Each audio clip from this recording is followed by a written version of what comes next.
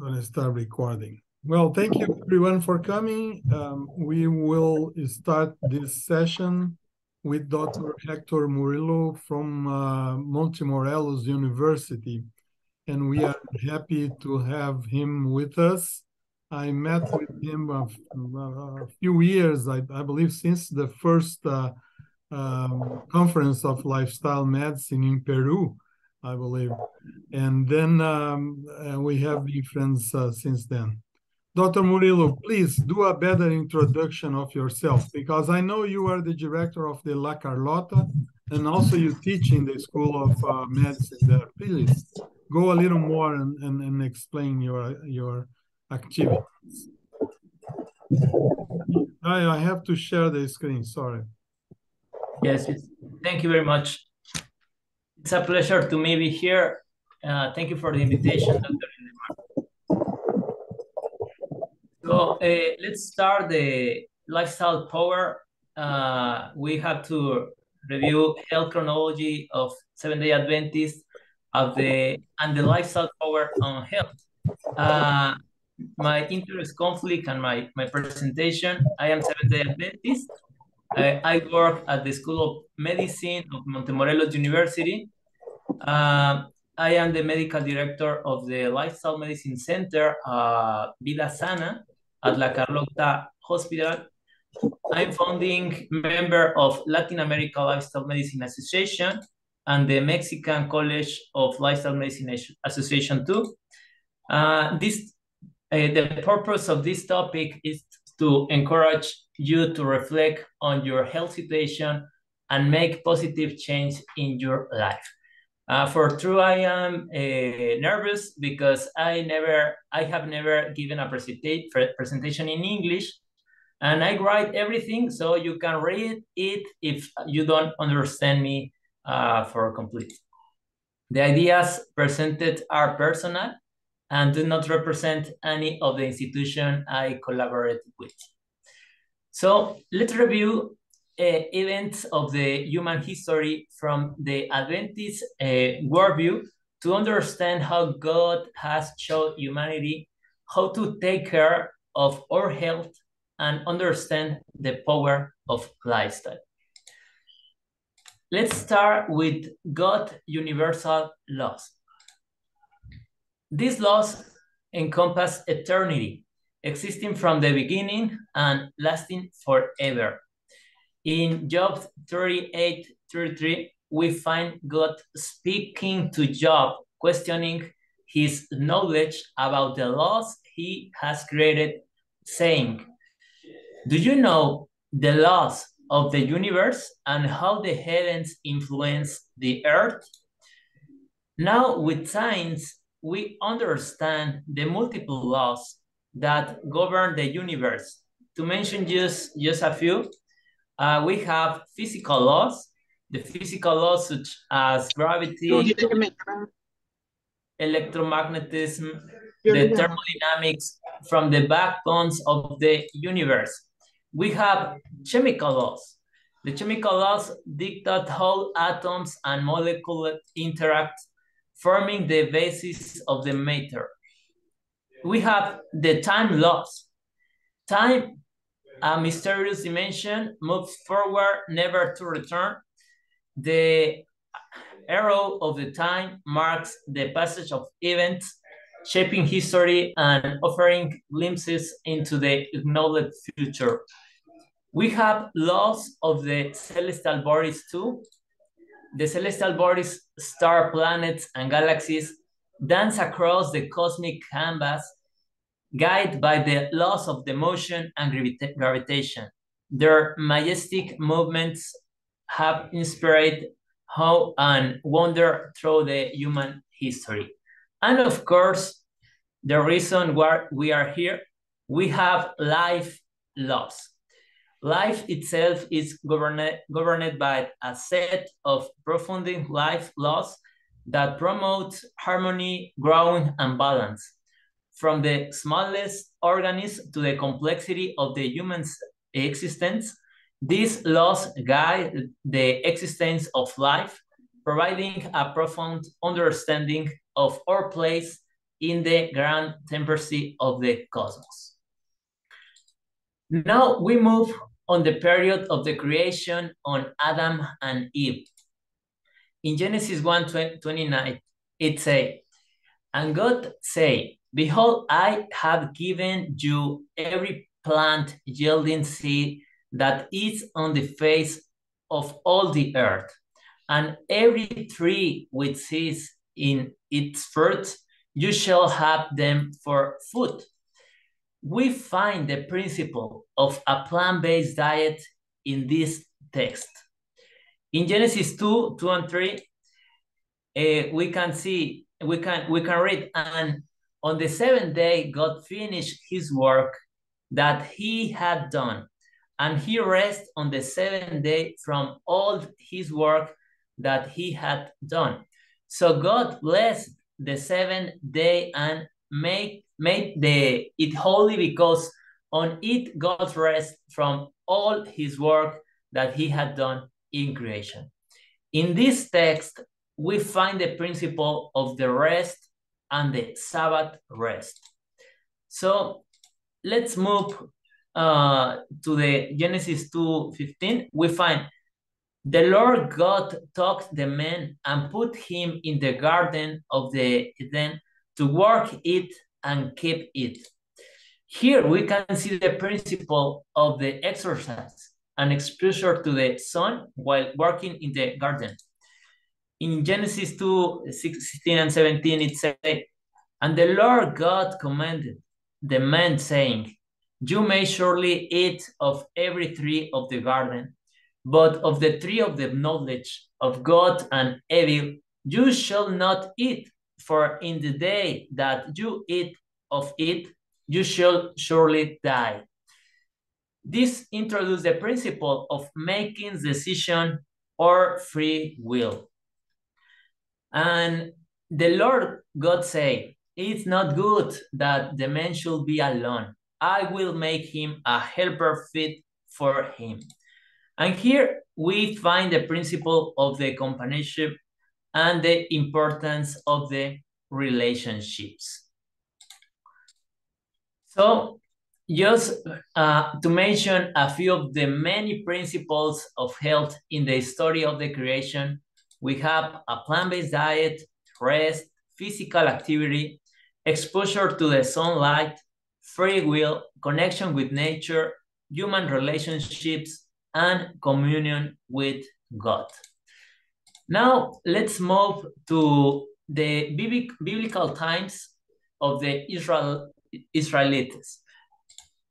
In the book of Leviticus chapter 11 and Deuteronomy chapter 14, God gave instructions to the Israel regarding to meat they should use as food. He revealed to them that they should not eat blood or fat. God taught them in the clearest possible way the same laws he had given originally, but adapted to their situation as they had lived for 1,000 years in Egypt and had forgotten everything. He taught them using simple and clear examples.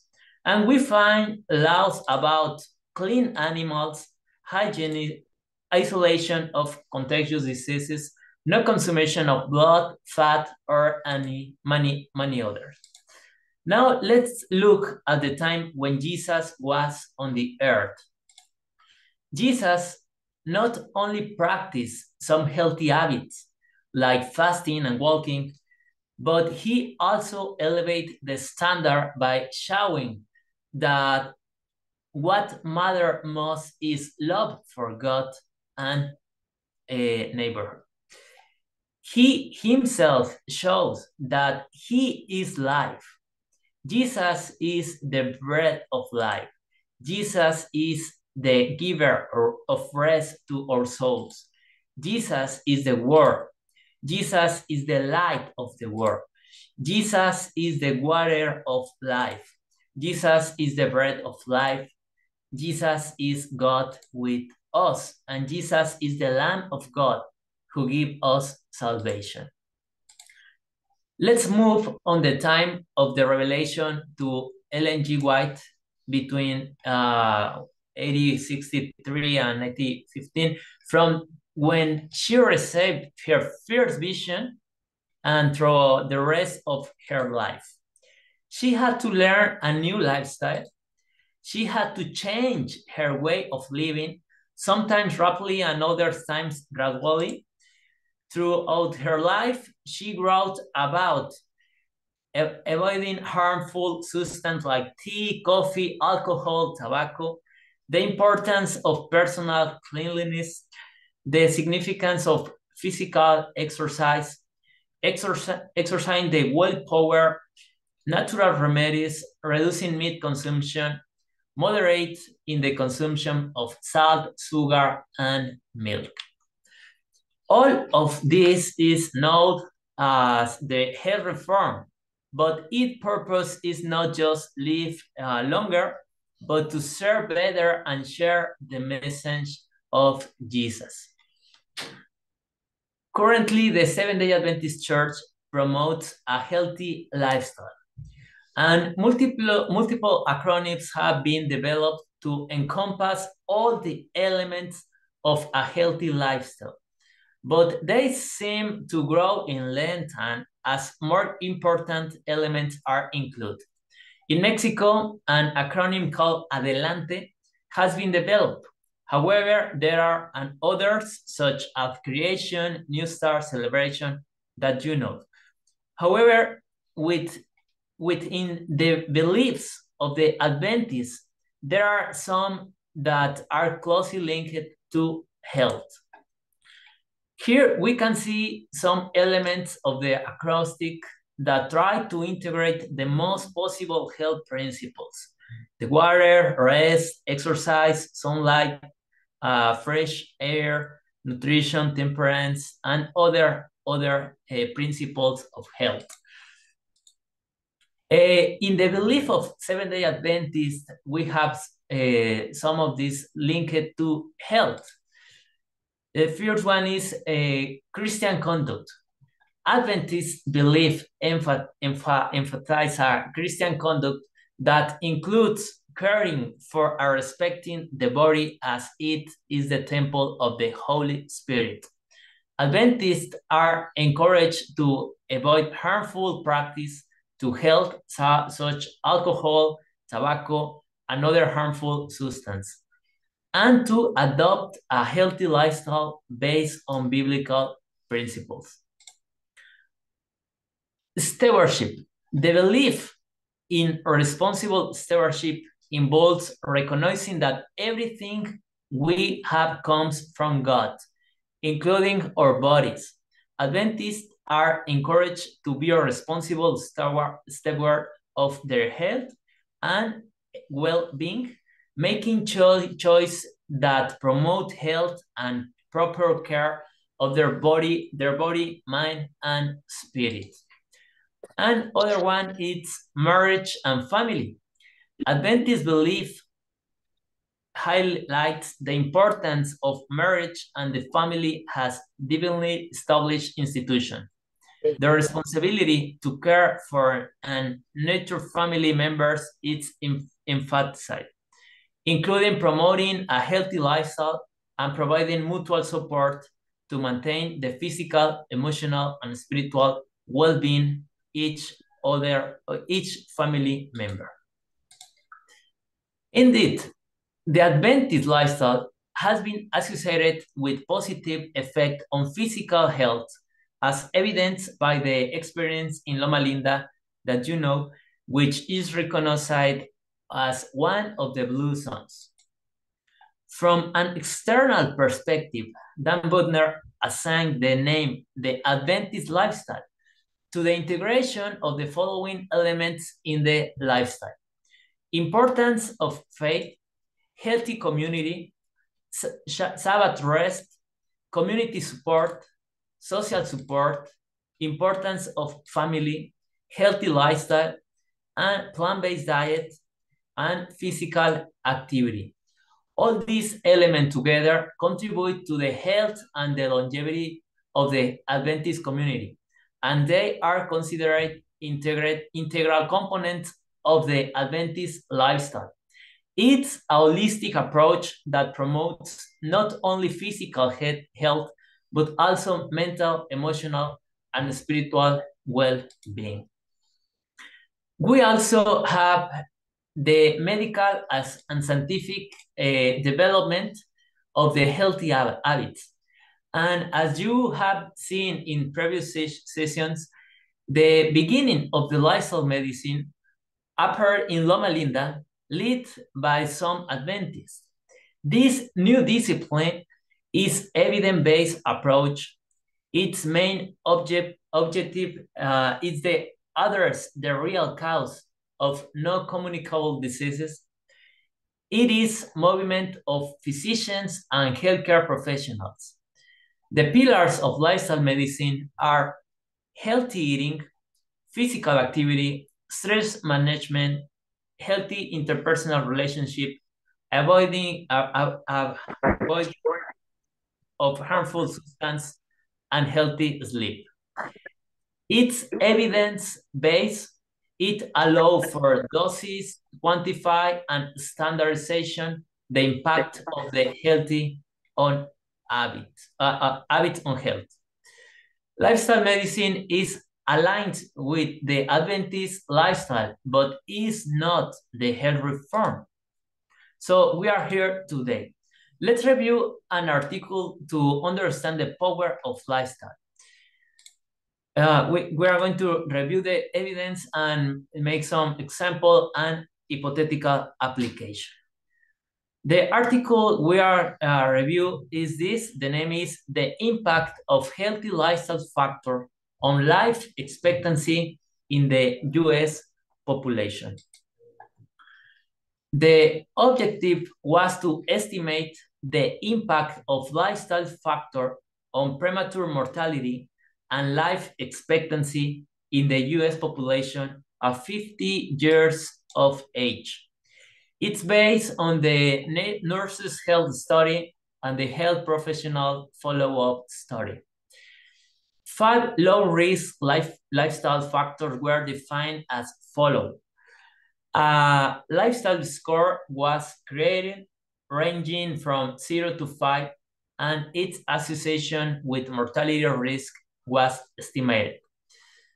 There were 34 years of follow-up and 42,167 deaths were documented. When review them, identify how many of these you have. The first one is never smoking. If you have never smoked, check, mark 1. If you have smoked, you don't have it.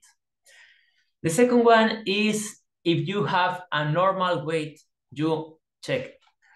If you are overweight, you don't mark it.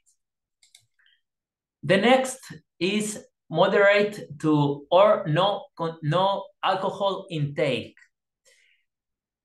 If you do not consume alcohol, you mark it. This article was published the same year as the systematic review that concluded that any amount of alcohol increased the risk of cancer above the small cardiovascular benefits attributed to the wine. So 0 alcohol is the best option. The next one is 3.5 hours for a week of moderate to vigorous physical activity. If you perform at least 5 seasons of 45 minutes of exercise, check it. If you stick with 30 minutes of exercise 5 days per week, which is the recommendation minimum of the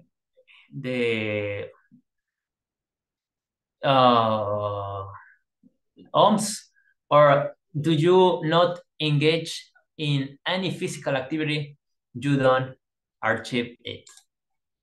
And the last one is high quality diet, and they use the Alternative Healthy Eating Index.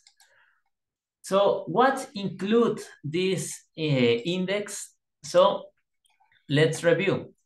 Here are the maximum quantities for each element to achieve the highest score in the alternative healthy eating index. Vegetable consumption, 5 or more serving day. Fruit consumption, 4 or more serving day. Whole grains consumption, 90 grams per day in men. In women, 75 grams a day. Sugar sweetness beverage consumption, 0 serving per day. Nuts, legumes, and vegetable protein consumption, 1 or more serving per day. Red and processed meat consumption, 0 serving per day. Trans fat intake, 0.5% or less of the total energy intake. Long-chain omega-3 fatty acid intake, 2 or more serving per week. Saturated fat, polyunsaturated fat ratio, 10 or more. Sodium intake, less of the daily recommendation. And alcohol consumption, less of the daily recommendation in this time.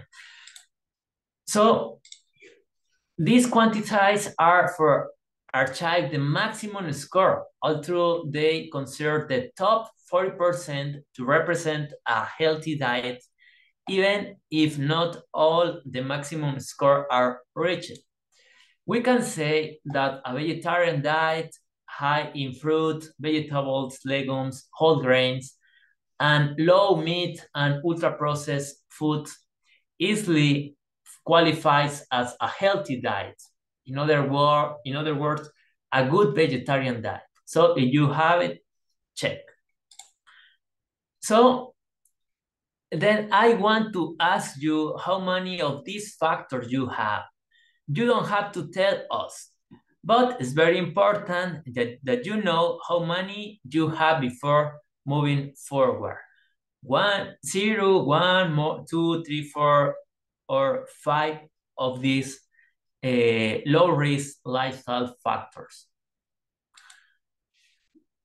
So I want to introduce to you two patients. She is Susan. Susan is 50 years old. She is a 7-day Adventist. She lives alone, is divorced, has 2 professional sons, and work as an office worker. She never smoked. The BMI is normal. She never drink alcohol. She make exercise 1 hour of exercise day, and she is vegetarian. So we can see she had 5 low risk factors. Now I introduce you to Maria. She is 50 years old too, recently become a 7-day Adventist member. She used to smoke for many years and used to consume alcohol too.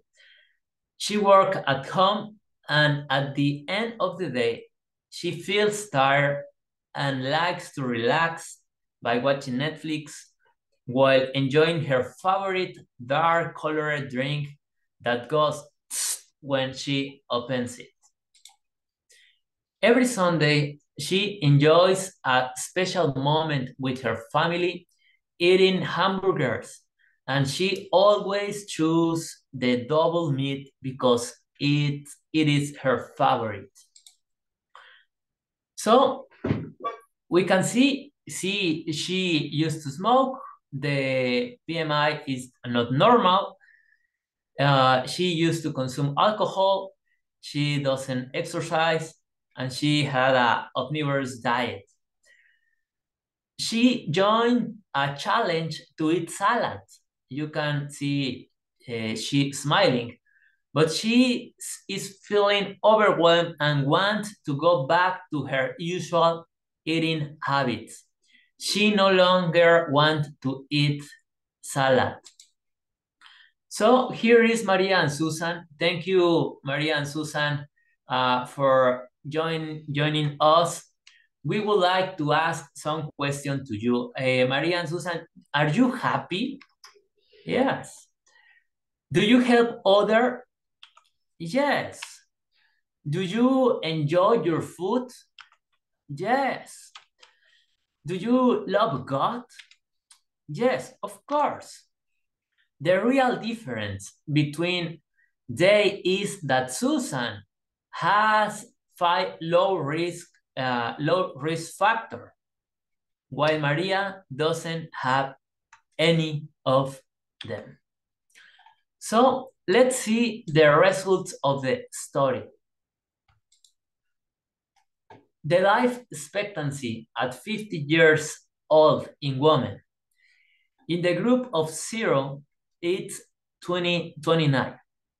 In the group of 1, it's 31. In the group of 2 factors, it's 34. In the group of 3 is 36. In the group of 4 is 38. And the group of 5 is 43. So the difference in life expectancy in women between these who have 0 factors and those who have 5 factors is 14 years. So 14 years to move more, eat better, maintain your weight, and not use drugs is too good not to want. But changing these behaviors, it's more complicated than just want to live longer. Almost always, I invite us to think not of 14 more years of life, but of having died 14 years ago, how much we would have missed out on life. So we can better measure what 14 years represent. So we can see the life expectancy in years, and the difference is great. For 0, it's 79, and for 5 years, 5 low factor, it's 93 years. Let's consider some hypothetical scenarios. I want you to identify with Maria if you had 4, 3, 2, 1, or 0 low risk factor, and identify with Susan if you had all 5, only if you have all 5 low risk factors. Now, there are 100 people who are 50 years old living like Maria here, represented in purple, and another 100 people who are 50 years old living like Susan in green. You can choose one from the group that align with your lifestyle habits. If you have 5, you can choose from Susan group, and if you have 4, 3, 2, 1, or 0, you can choose from the Maria group. As the years go by, we observe the age of 60, 65, 70, 75, and 79. And we reach the life expectancy of people living like Maria, which is 79. Life expectancy is an average. We can see that about half of the people living like Maria are no longer alive.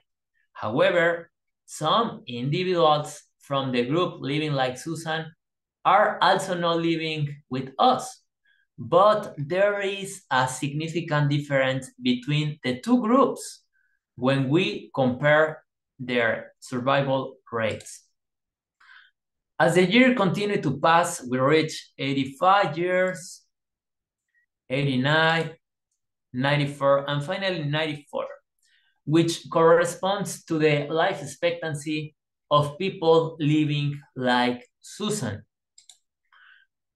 As the years progressed to 95, 96, 97, 98, 99, and 100, we see that some individuals reach these advanced ages.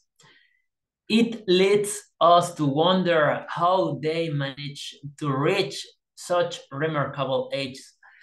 This illustrates how a healthy lifestyle with low risk factor can play a crucial role in longevity and overall quality of life in the late years.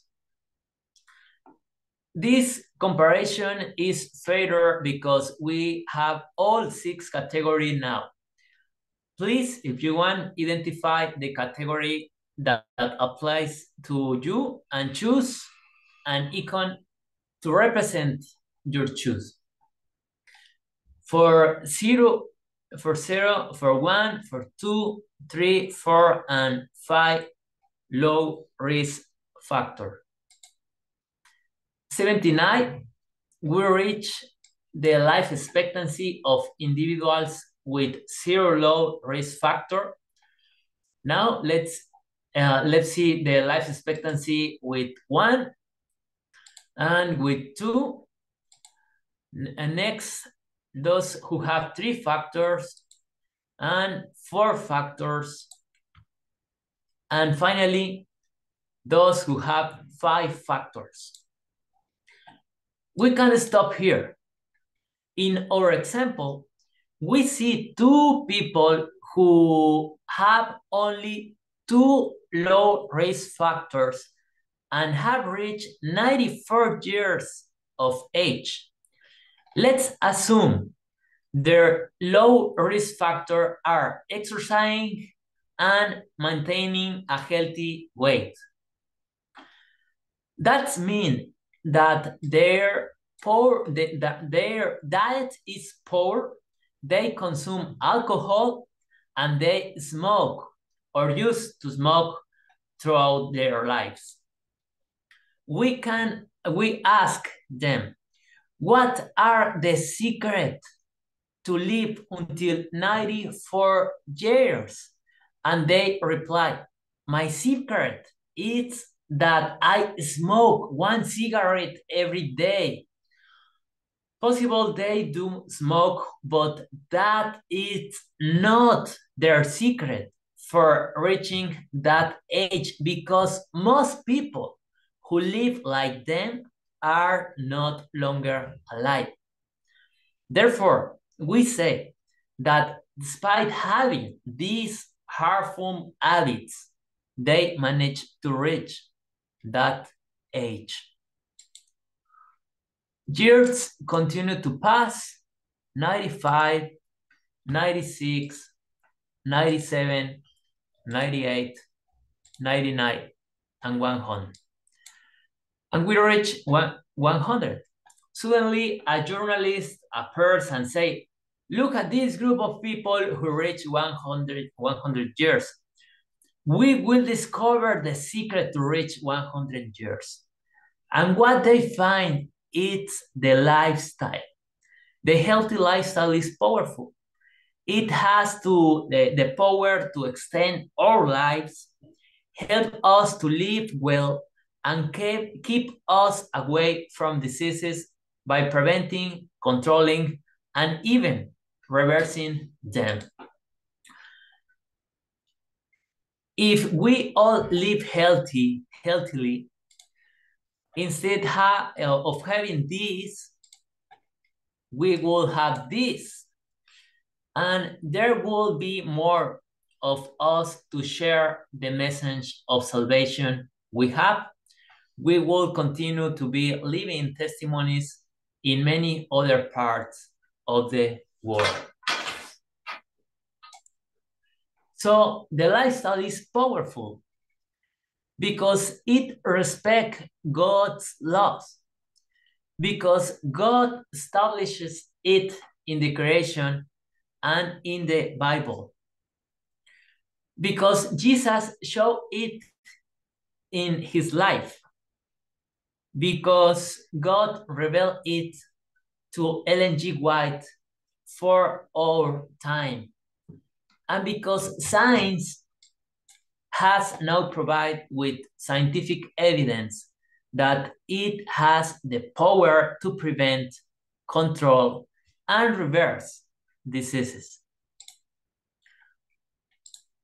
So we know that for each disease, there are different medication and procedures, but the lifestyle is powerful because almost all diseases in general will benefit from improved habits in obesity, hypertension, diabetes, fatty liver disease, and even when facing cancer, you will have better response by having a healthy lifestyle. So let's see conclusions. First, throughout history, God has revealed to us how to have health. Science support the health practice we Adventists have. A healthy lifestyle is powerful because it helps you live longer. The lifestyle we lead is powerful in determining our form and time of death. The path we need to take is clear, but we often prefer to see it through dark lenses. As Adventists, the lifestyle does not save us. It reflects that we are saved. Even if you live very healthily, nothing assures you that you will reach 100 years. But the evidence shows that you have a greater probability of doing so. An unhealthy lifestyle is associated with premature death, and be careful not to see an incomplete picture. God wants you to have life and have it abundantly. And finally, the lifestyle is powerful because it respects the laws that God has given for abundant life. So here you and I in this moment reviewing the health message we received as Adventists 160 years ago. Have we been able to incorporate it into our lives? I hope so. And I hope you have understood me. And thank you very much. And let's continue the conversation on the social media.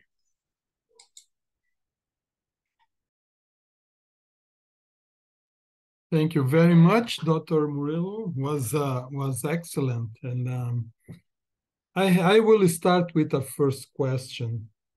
One of the troubles that we have is within the church. And then we have still people that laugh at us when we mention about being vegetarian and following a good lifestyle.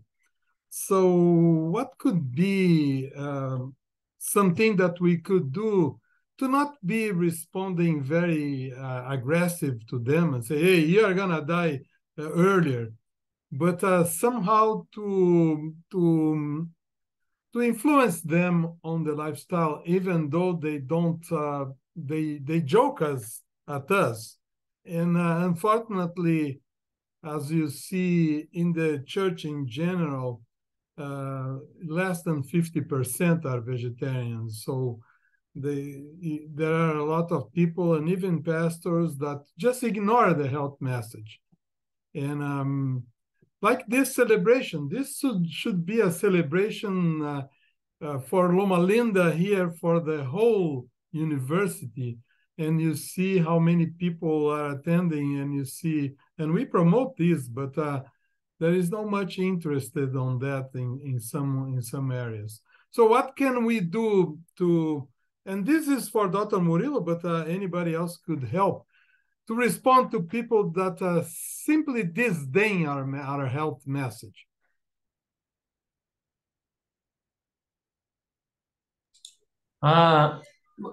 We have to answer them with love. I think love is the most important thing to do when we talk with other people. So we don't have to be hard with them. We try to share the thing we have, but with love, and try to understand that this thing we have, it's not easy to understand to other people. So we have this and we believe in this because God give us, but other people don't understand these things. So first, I think we can share with love, and other thing, we can use the evidence to show them that it's not only the God's revelation for us, but the evidence can respond all things that we have. Thank you. Any other comment and any other question? I agree with our speaker. And I also wanted to say that often if examples are used, and people that are on the all plant-based diet don't necessarily show or pretend that they're better than anybody else. I think that sends a very good and clear message. Identify yourself, please. Say that again? Identify yourself. Oh, I'm sorry. This is Lisbeth Fernandez, and I'm a preventive care doctoral student. Thank you, Lisbeth. I have recognized your voice, but the audience would not. Okay. So yeah, and I agree with what the speaker was saying, but in addition to, I think that offering perhaps some, either like you were saying, some scientific evidence and even some anecdotal evidence, I think is often helpful. And not pretending that anybody who's eating more plant-based is better than anybody else. So I think that may bother some people. I think another point would be to emphasize that I don't feel, because I'm vegetarian, I am suffering because of lack of junk food, or I'm suffering because I'm being depressed because I don't eat those junk. It is fun, and you can have pleasure eating right foods, and is a matter of learning, is a matter of cooking, is a matter of culinary, is a matter of choosing the right foods. But you ended up loving to eat what is good. Who does not like a mango? Who does not like a good bean soup, being very well seasoned? So those are things that are simple and that are nutritious and that we can learn how to like. Anybody else, please? I think Bill. Sorry. This is Melissa Klein. Melissa, go ahead, Melissa. Yeah, actually, I find it really interesting because obviously I went to Loma Linda for all my master's degree and undergraduate before starting the PhD here. And I work at Cal Poly, a secular college. And I get a better response from students here when they learn I'm plant-based than I do from other Adventists. A lot of times I feel other Adventists will say to me, oh, you don't have to do that. And that's just kind of a passe thing. But here I have these non-Adventist who come to me, these kids, and say, how are you so healthy? How do you do all these things? How do you look?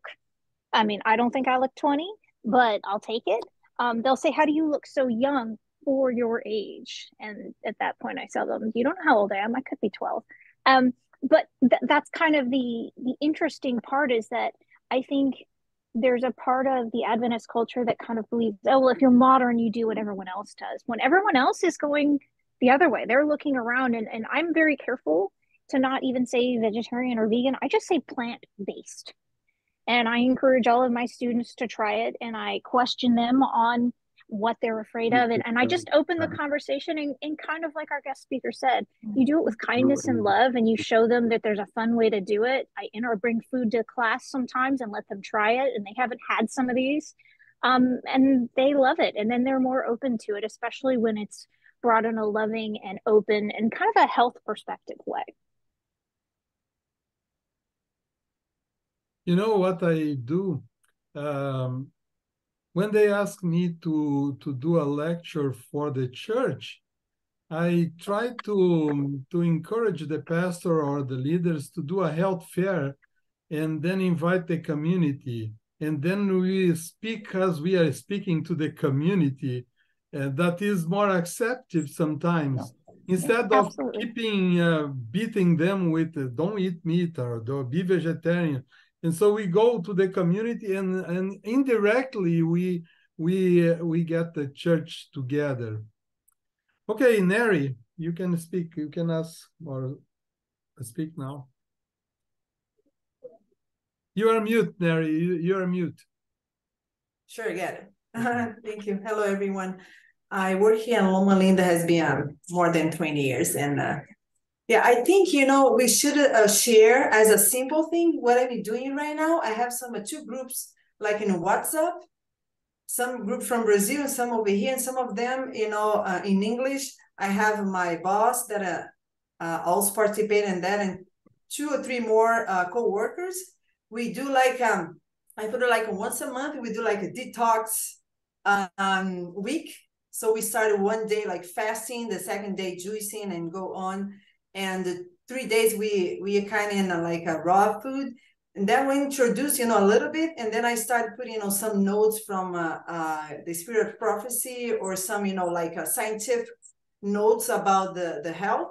And that has been helping a lot in open mind, especially people now, is everybody thinking oh, detox.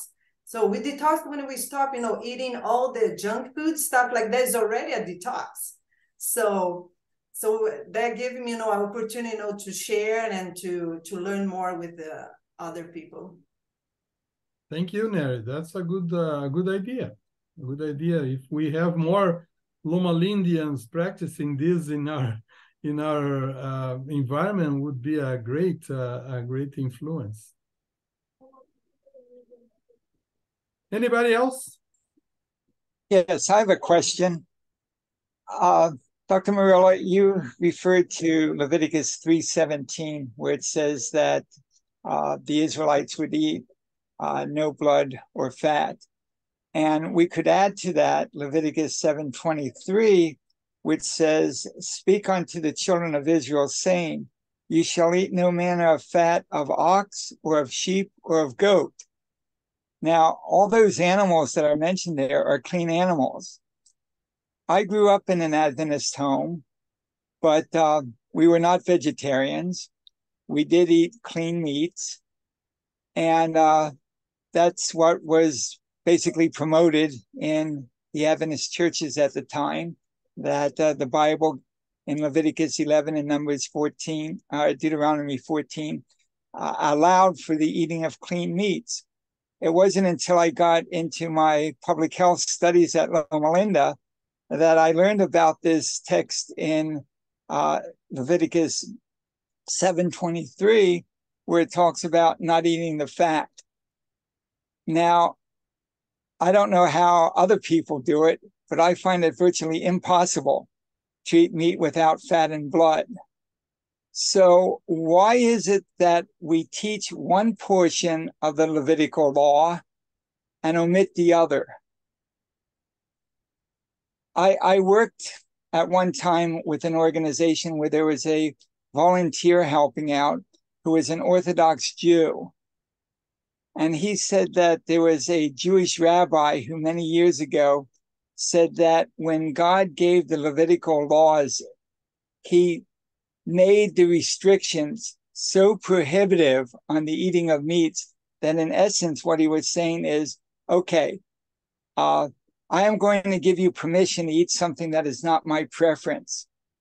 But if you're going to choose to eat it, I'm going to make it so difficult for you to prepare it that in essence, you're going to say, hey, this is too much of a hassle. I'll go along with your preferences. So that's my question. Why is it that this aspect of the Levitical provisions we don't even mention when we talk about eating clean meats in the Adventist community? I don't know, maybe because it's really hard. The Jews are I think the only ones I know who try to follow this principle.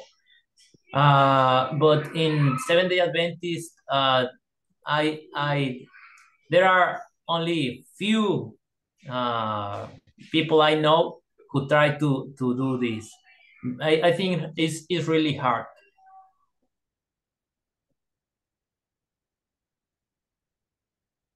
I believe the problem here is that at this point is being used as an excuse. So we are not consistent with the message, but we are using this. Well, the Bible says that we can use the clean meats, and then we stay there. So when you give excuse, you don't explore the excuse too much. That's my opinion. Anybody else? Lisbeth? This is Lisbeth Fernandez again. Okay. I was just going to say, yes, that is a difficult topic, and I have presented that in many church events, and I haven't really heard any comments from the public at all, but it is something that really needs to be considered because according to the Bible, the blood is where the disease is transmitted, and obviously we know from scientific research that fats are going to clog our arteries and so on and cause all kinds of chronic diseases. So I think as Adventists, we need to gently present the topic and make the public aware of it. Maybe people haven't thought about it before, and I certainly hadn't thought about it until I've heard it many years ago. So I think it's important that we do that so that people can be a little more cautious about the way they eat. Perhaps they can continue eating their meats, their clean meats if they want to, but maybe they can prepare themselves. I'm not saying that's the best way, but it would be certainly a little bit better than not removing the fat and the blood, which I believe the only way would be by boiling it, which would be very tasteless. Or eating kosher, but who can eat kosher, and it's not available. It's expensive, and sometimes it's not. The taste is not good too. Anyways, I believe anybody else who has another comment or another question.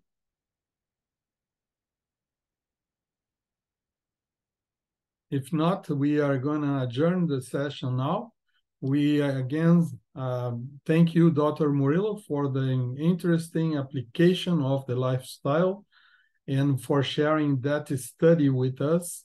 And this is exciting to have and to share with our people in attendance and share with others. So don't forget that I put in the chat that you can have all of these sessions recorded in our YouTube channel at Dr. Dos Santos Preventive Care.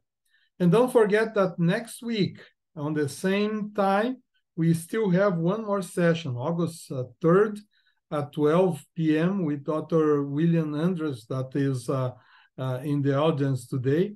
And he's going to talk about the spiritual dimensions of the Adventist health message and he's going to share a little bit of his own experience on the Adventist health message. By the way, in a private interview with him, he said, I would not be alive if it were not by the Seventh-day Adventist message, health message today. So that will be very interesting. Thank you very much, and I'll see you next time. Thank you.